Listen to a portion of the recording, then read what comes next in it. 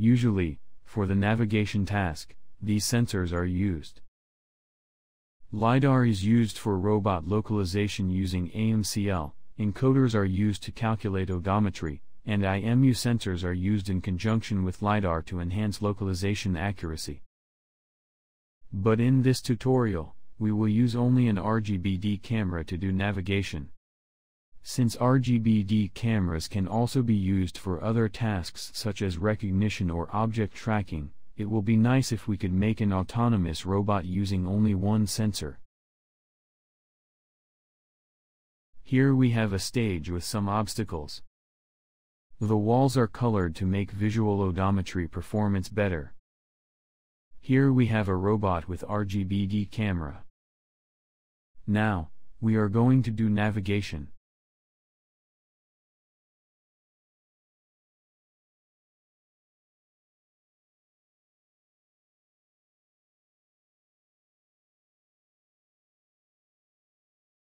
Since scan data obtained from RGBD camera is much narrower than that of LiDAR, robot sometimes loses its location, but if there are enough features in the environment, navigation works fine.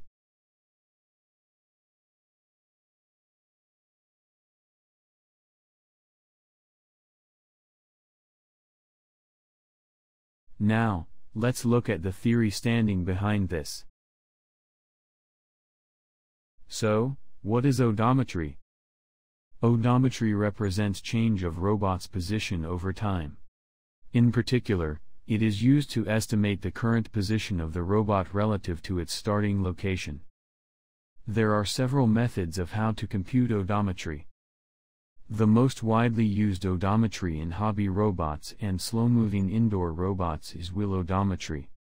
Wheel odometry is calculated by integrating wheel rotation speed over time. The accuracy of calculation is affected by slippage between the ground and the wheel. So, it is not working well on high speeds or on dusty roads, where a lot of wheel slippage occurs. The second method is visual odometry. Traditional visual odometry's visual information is obtained by the feature-based method, which extracts image feature points and tracks them in the image sequence. So, the image should be complicated enough to extract a number of features to track. This means that visual odometry will not work well when the robot is standing near a wall and its camera is facing the wall, because there will be almost no features to track. Also, if you are using visual odometry in a simulation, you should make sure that there are enough objects. The third method is visual inertial odometry. Visual inertial odometry estimates pose by fusing the visual odometry pose estimate from a monocular camera and the pose estimate from IMU. So, this method is more stable in situations when usual visual odometry will not work well. The fourth method is LiDAR inertial odometry. Fusing IMU and LiDAR makes it possible to handle featureless environments. There are several ways in coupling LiDAR and IMU data. Loosely coupled method processes data sequentially. This method is robust, but localization results are less accurate. Tightly coupled method offers improved accuracy but is less robust. The fifth method is deep inertial odometry. This is a novel method, which by applying deep learning techniques, reduces calculation errors caused by noise and drift of accelerometer and gyroscope. In this tutorial we will use visual odometry. More specifically, RGBD odometry. Let's take a brief look at RGBD odometry theory. RGBD odometry finds camera movement between two consecutive RGBD image pairs. Here is an example of RGBD odometry calculation flow. This is not the only way how it works, but most of the algorithms should work nearly the same. Firstly, features from the first RGB image are detected using the FAST algorithm. FAST stands for Features from Accelerated Segment Test. It is a corner detection method, which is used to extract feature point. This is an example image of how this algorithm works. The circles represent detected feature points. Next, in the subsequent RGB image, detected features are tracked using the Lucas-Conade optical flow algorithm. This algorithm assumes that the flow is constant in a local neighborhood of pixels under consideration. The algorithm solves basic optical flow equations for all the pixels in that neighborhood, by the least squares criterion. Then a 3D point cloud of the tracked, detected feature points of the latest two available RGB image with the help of their depth image, is created. As the fourth step, a consistency matrix for each pair of the consecutive point clouds is created. Here we assume that there are no moving objects in the environment. Next, we estimate the motion from the set of inlier points. The best fitting rigid transformation that outputs rotation and translation matrix between two sets of corresponding points of point clouds is found. Finally, using rotational and translational matrices, robot orientation and displacement can be calculated. There are some other things we should mention. In this tutorial, to calculate self-location we will use AMCL. AMCL requires scan data, but RGBD cameras are not publishing this data. So, we will use the depth image to laser scan package. As we can see, this is a convenient package that converts depth image to laser scan data. After this we will be able to use AMCL as usual. There are several limitations for this method. Since visual odometry tracks features on the image, it will not work well when the camera on the robot faces a wall or other thing that has little distinctive features.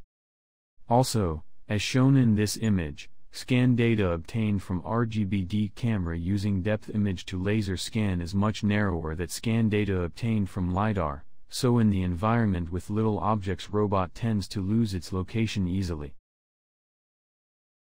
Now we are going to install packages required for this simulation. Here I assume that you have installed ROS2 Foxy and can build your project.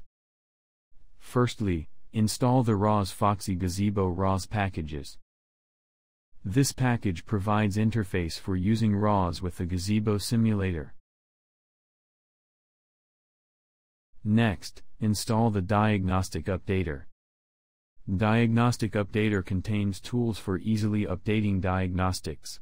It provides a variety of C++ utilities to assist in integrating diagnostics with our software. We have to install the lib RealSense to simulate RealSense camera in Gazebo. Go to this page. Clone the repository.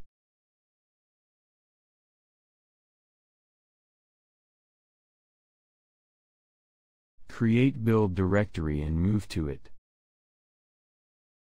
Generate a makefile using cmake command.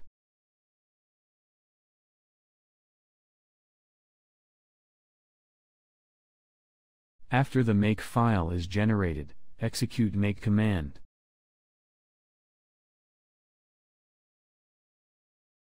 Finally, install the lib RealSense. Install the Navigation 2 package. This package contains various packages related to navigation task. Install the Nav2 Bring Up package. It contains ROS launch files for Nav2 robot platform Bring Up. Install the RTab Map ROS package. RTab Map package contains a lot of functions related to visual navigation. Now we are ready to build our project. Download the project file from the Google Drive and extract it to your home directory. Move to the Workspace directory. Copy the Models folder and move it to the Gazebo directory. If you already have a Models folder in your Gazebo directory, just copy all the files and move it to your Models folder inside the Gazebo directory. Now open the terminal and execute the build command.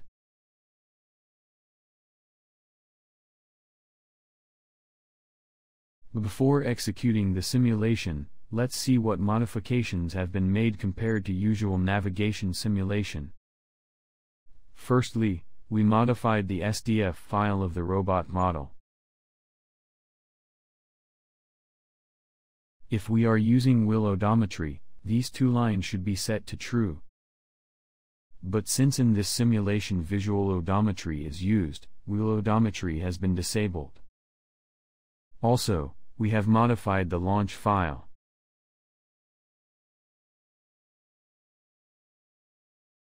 Here we define the depth image to laser scan node. Note that the topics should be remapped to name of the topic which RealSense camera publishes. Here, RGBD odometry is defined. Here, the topic should also be modified to those which the RealSense camera publishes. Note that if you also want to publish wheel odometry, you have to remap odometry related topics too, because topic names which diff drive controller plugin publishes and RGBD odometry node publishes are the same by default. Now let's do the simulation. Firstly, execute the source command. Then launch the Gazebo Sim Launch VoPy script.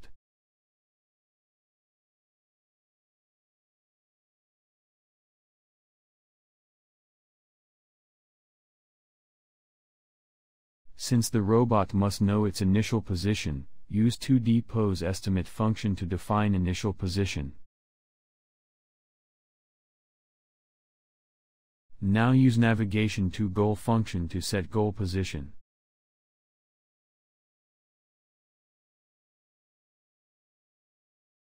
Maybe this environment is too sparse, so sometimes robot loses its position, but finally it arrives to the goal.